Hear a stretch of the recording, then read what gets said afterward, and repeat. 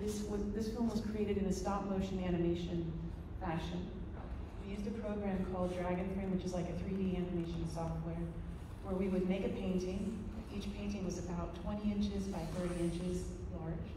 And we would create the painting using the consistency of almost toothpaste.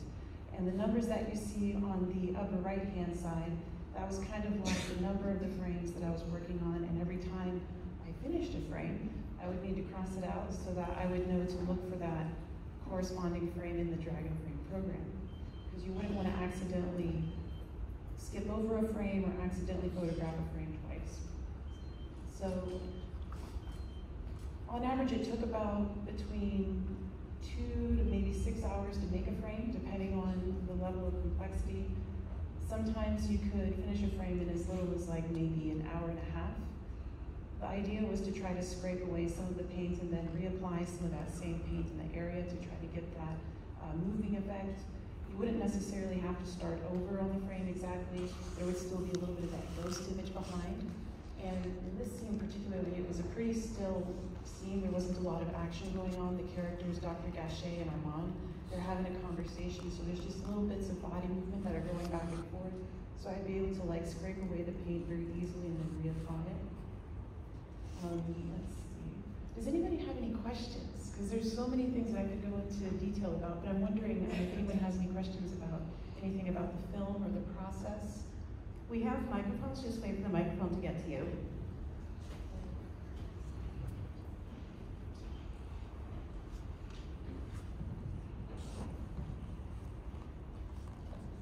So it looks sometimes like it was an animation?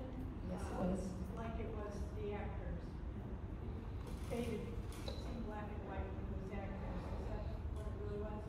Yes, so the film was shot with the actors using a green screen background, and then the frames were created from that, kind of like translating the footage into an outline format, a very rough outline format. And then the outline format was then delivered to the different animator stations.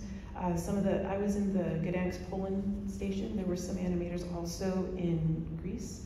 And so for the black and white frames, what would happen is the black and white signified kind of what had happened in the past.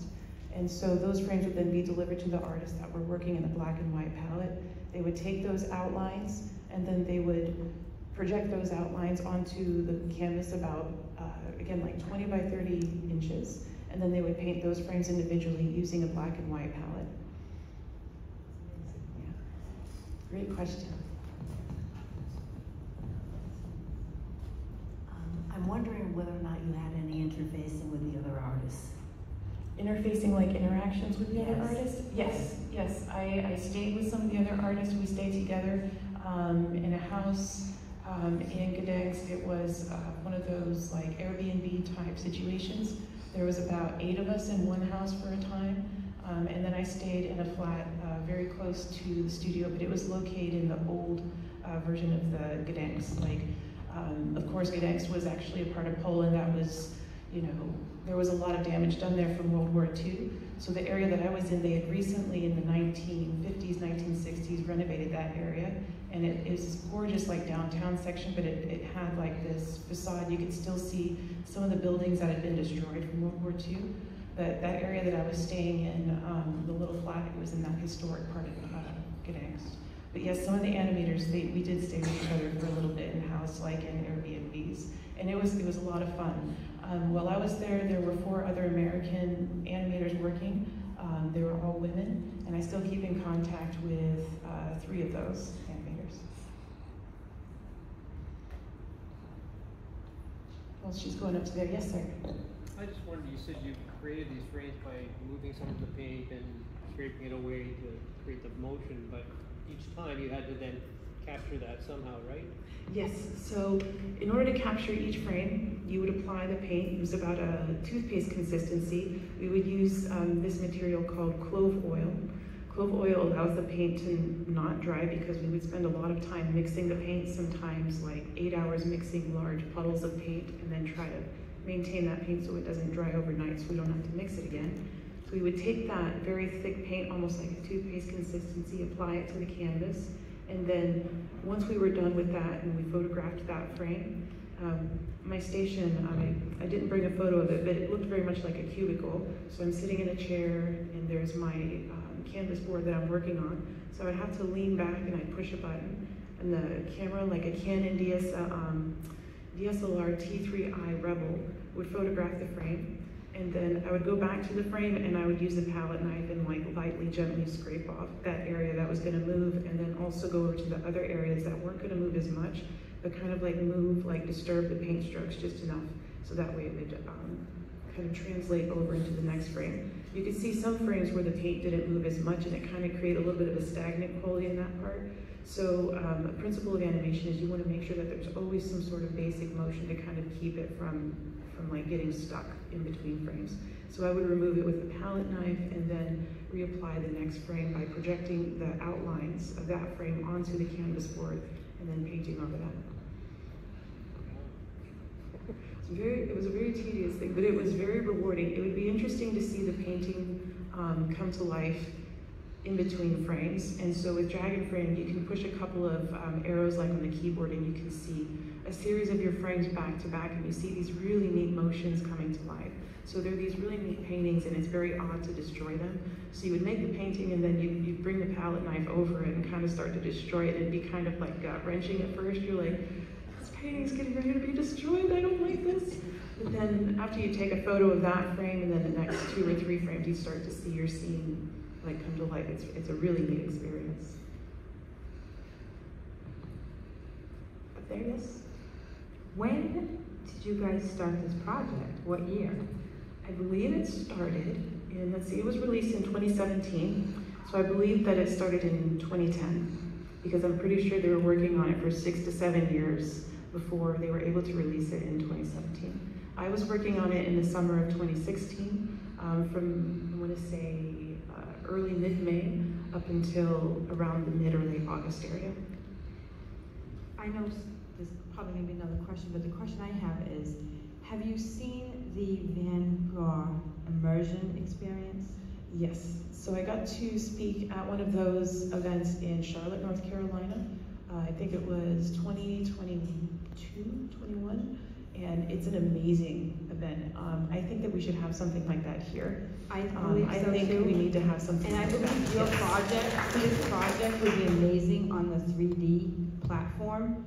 And I don't know who here saw the 3D platform, because there were 2 different Van Gogh exhibits. Yes. But this was just, it was so beautiful, very well done and very touching too. So thank you so much. No, thank you so much for coming. Yeah, we need to have something like an immersive exhibit for Van Gogh, for other artists here, because we have the space, and we have a lot of amazing artists in this area already. New Bedford is a really amazing artist city, so it would be definitely feasible to make that happen. It would just be a matter of, you know, all the basic what, where, when, why, how much, but that should happen. So we're looking at a few seconds of animation here. How long did it take you to make this? So, let's see, how many frames do we have over here? Let's see. He's wondering how long did this section take to create. So I was looking at the frame numbers over here. So it's 19 down to 51. So that's every other, so we're looking at probably, I'd say like almost a month maybe-ish. Not quite, but almost. And so you can see some parts of the frame, they're not moving as much compared to the others. And the playhead's kind of in the way of it, but you can see, I'm not the only one that did this, there's other artists that did this. If you notice, in certain parts of the film, you can see signatures that artists placed, their name. And so that's one Easter egg right there. And there's also other Easter eggs where artists would like sign their name or add like a smiley face to the film in different parts of the timeline. Do you know how many paintings you did and how many minutes of it was in the movie? I would say, like, my number is probably right around 100, 120, somewhere in there. I don't remember exactly, but it's not even minutes, it's seconds, if that. It is hardly a drop in the bucket. There were about 65,000 paintings that were created for this film. We used a technique where we animate on twos, meaning every time we would make a painting that would last for 2 frames. We were animating at 24 frames a second, and so that meant that for each second there's 24 frames, but since we were animating on 2s, it meant that we only had 12 frames to create for a second.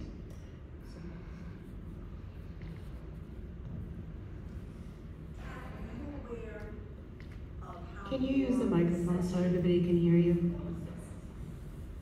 Were you aware how your section was going to fit into the film all the way through the process? No, it was not. So it was a solitary effort all the way? It was, yes, it was a solitary studio. So I knew I didn't want to work in corporate at a cubicle, but we were in cubicles working. And so the studio was very, very clever. You needed to have absolute darkness in order to be able to control the projection on your frame every time you drew a new image. So you need to be able to turn the lights off, turn on the projector. You would then have the outline projected onto the canvas, and then you would draw the next frame. Well, everybody's working in different rates. So if you had everybody working in the same room, the lights would keep flashing on and off. It'd be very difficult to work. And so they created these really small cubicle-esque like offices with drywall. The air that's circulating in the space was not the best setup. It was not up to health standards by any means. But there were these little cubicles they made, and they had curtains like over the doors, and you had the ability to turn the lights on and off in your studio. And then you also had the ability to it looked like a little hallway, and you'd walk down the hallway and you'd see like all these other curtains where other fellow studio artists were working. And so I was one of the artists that came in at the very end, which meant that I was filling in little holes of the film. And this was the largest part that I had worked on as far as time-wise goes. But we did work in isolation spatially, but you could hear each other, like every time someone made a small mistake. Like if they accidentally forgot to photograph their frame and they had to repaint their frame again because they thought they had photographed it and they had already scraped it out, you could hear people dropping F-bombs in different languages. They're like, I didn't photograph that, I have to paint it again. So it wasn't soundproof, but at the same time it was separated enough that they did a really great job allowing us to have control over the light. So they put us in like little cubicle type spaces. I just want to know, how were you guys found or first involved in the whole process? Like, did you have to audition? Did you submit work? Did they come find you? How did they find all of the artists?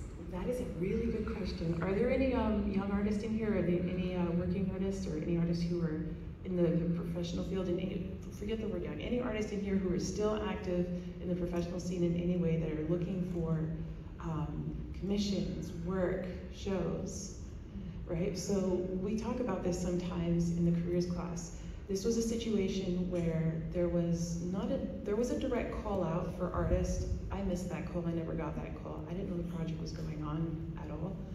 A friend of mine sent me a video about this project. It was in direct alignment with what I was already doing in my studio practice, which was painting and animation together. And so I did what I would encourage any artist to do, contact the party in charge, find their website, find their email address, find their phone number, and see if you can get in contact with them and say, hey, I'm interested in working on this project. And then I sent them what would be called like an animation reel, examples of the work. And then I didn't hear back from them for almost a month. And then I got an email saying, we think we'd be interested in having you work on this project, basically. They didn't say we think, they just said, would you like to come work on this project potentially? And you need to come out to Poland to do this. What I didn't know was they were saying, would you like to come for an interview? Fly out to Poland for an interview. I didn't know that. So I get there, and again, I was a part of the animation circle that was a part of the filling in the holes where the film still needed animators. So they set us up in these like large rooms, like not quite the cubicles yet, and they had us animate over some of the sections of the film to see what we could do. And if we were able to pass that, then we were able to be one of the animators. But people heard about this film through, I think, the website initially, or maybe there was some sort of call. It was produced in Poland. That was the home country where it was made, so I'm sure they did lots of calls for artists in Poland, and they quickly ran out of artists because the budget that they were working on this film, I want to say it was less than $2 million total. It was a very small budget. And so they quickly started to run out of artists, and other artists that were coming in from across the world, they were staying maybe a month, maybe as little as a month, as long as maybe a year. One of my friends, Charlene Mosley, she's an amazing artist based out in California. She stayed for the rest of, I was there in 2016. Her and I got there at the same time at the late spring. She stayed into the winter of 2016. So she stayed a little bit longer. So it was kind of like a word of mouth. I heard about it through a friend who sent me a message about it through Facebook. And so it was just, it was a very happenstance thing. But it was also one of those types of opportunities where you see something, and even if it doesn't come directly at you as an invitation, maybe inquire about it, send an email to somebody, ask like, hey, I heard about this project, I'm interested in working on that. Here's a website to my work, here's an example, is there somebody that I could communicate with? Because you'd be surprised what kind of doors open up.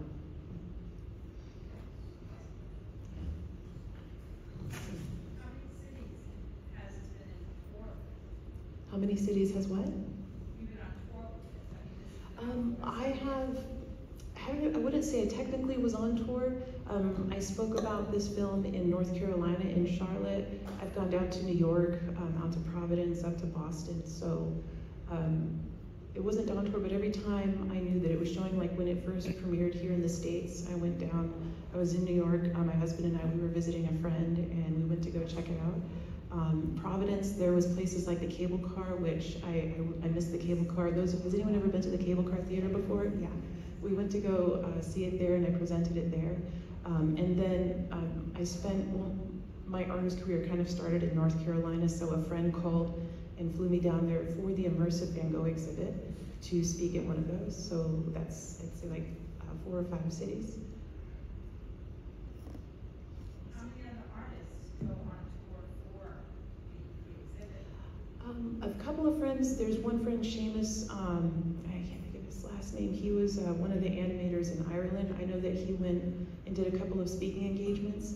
The artist that I mentioned earlier, Charlene Mosley, she's done a couple of speaking engagements. She's based out in California. She's doing some amazing work. She's starting to do more paintings. Also, she's starting to get into the mural world, so I know that she's worked with this project. And another friend, Pamela, I'm gonna be so mad I don't remember their last names, but a girlfriend of mine, Pamela, she's based in Philadelphia. She's an amazing mural artist.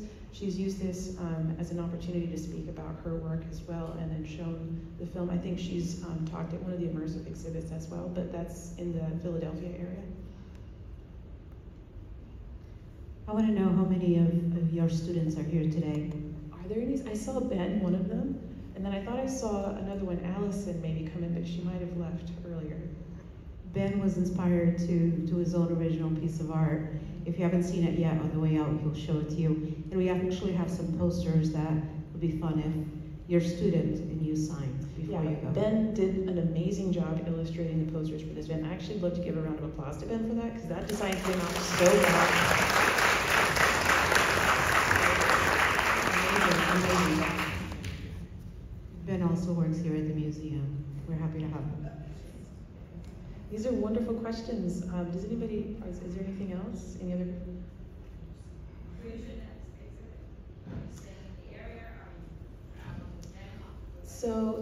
So I've been experimenting a lot with animation.